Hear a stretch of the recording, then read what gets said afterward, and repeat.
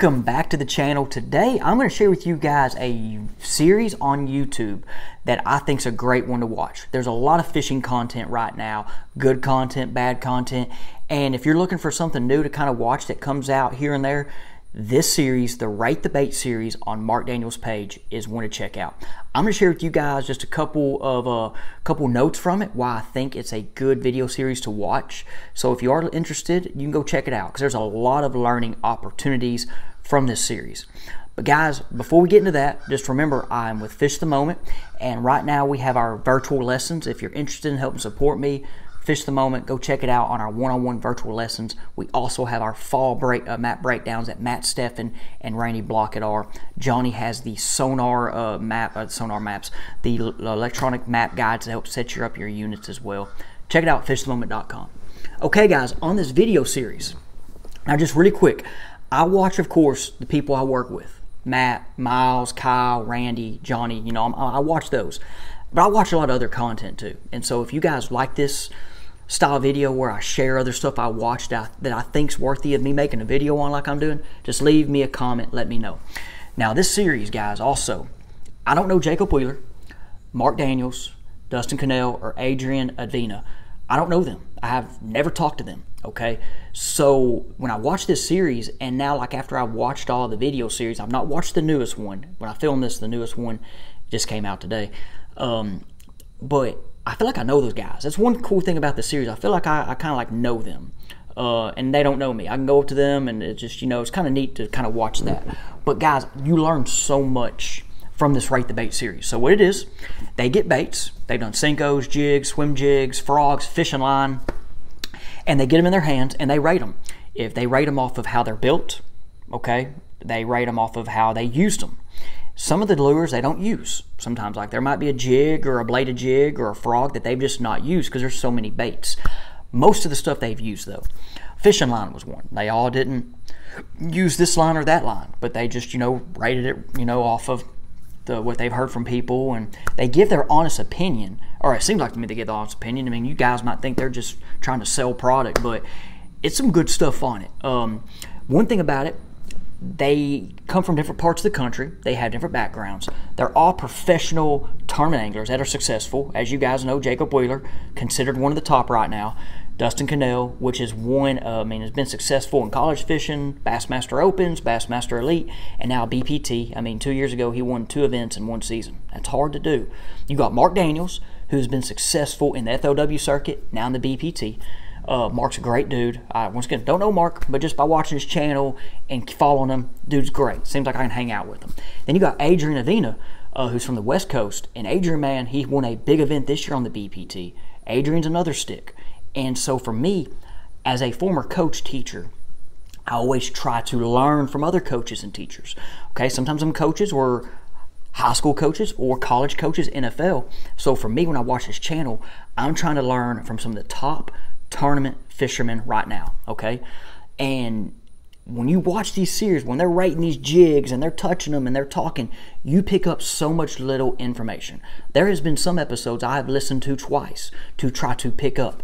Now, guys, just on my background, I'm not a big bait like designer. I'm not a big I've never thought about designing lures or this or that. Now Johnny, for example, and Matt, which started Core Tackle, like Johnny, guys, when he was 15 years old and I was 17 fishing with him, we're catching fish on crankbaits. He's over here talking about changing the style of the crankbait up to make it better or do this or that.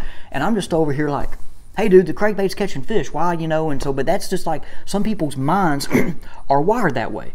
So when you hear these dudes talk, like Jacob was just Wheeler was just a part of the new soft plastic series from Rapala. Okay, you can tell during these Rate the Baits, the other 3 dudes, when Jacob's talking, they are zoned in on him because they know Jacob is into this. Now they're into the baits too, but like Jacob has been on the designing process. It's known he has a pool at his house, and he's probably put every lure known to man in the pool and tested them, right? So Jacob, you know, kind of gets that respect from them. One thing that's interesting, like just about them, like Dustin grew up fishing rivers, okay? Dustin didn't grow up fishing big lakes, didn't have all the equipment, you know, he did it on his own. you know, from a young kid up. I mean, he did it on his own, and so he learned a lot on his own. And he, you know, you can tell when he talks about these baits, he shares that. And he's always, you know, Dustin doesn't hold anything back. Like, he brings punches on some lures. Like, there's a soft plastic frog, and that wasn't just him, they all kind of talked about it, but there's a soft plastic frog on the frog video to where they said it's not built the same as it used to be. And I got this soft plastic frog. I got them right there in my room. I got them when I bought them like 4 or 5 years ago, still in some packages, because remember guys, I live by Millwood, a lot of frog fishing. And then I got some newer ones recently, opened them up, and they weren't built the same. Like, I mean, so they talk stuff, but Dustin ain't afraid to share if the lure is not up to his par, which I like. He's honest. It's always cool to hear Mark's side. Mark's been with Z-Man for a long time, and he talks about other companies, but then you get to hear about Z-Man, and that's some good stuff.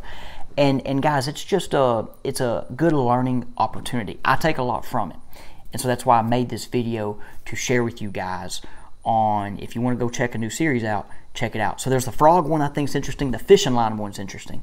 One thing about the fishing line, okay guys, get ready. They monofilament, I think, might have been the first line they talked about.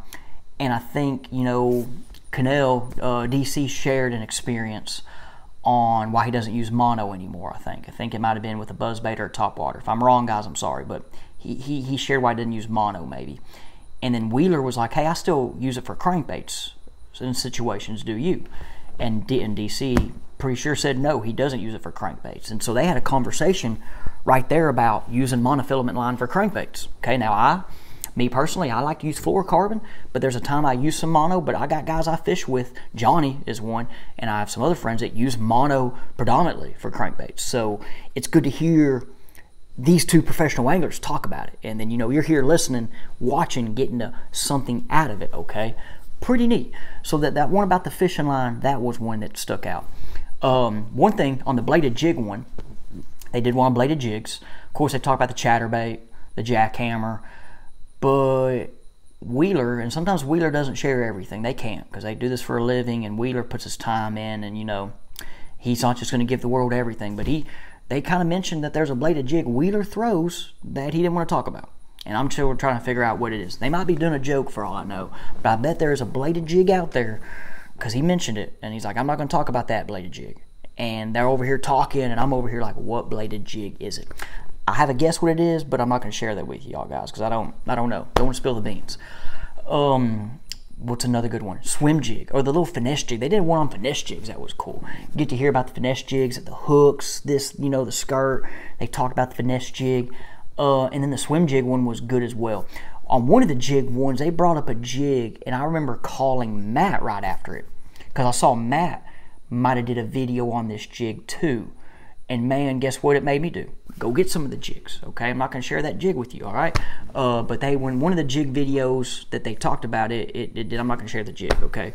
Y'all got to go watch the series. I can't share all the juice, okay? Remember, I put the time in. I kind of learned. But anyway, don't get mad at me if that's the case, all right? But guys, it's a pretty cool series. If you like this style of video, let me know. Give it a shot. If you do listen to it, watch it. Let me know what you think. Once again, I have no affiliation with them. Just sharing with you guys another good video series to learn from. Appreciate you guys, and we'll see you on the next one.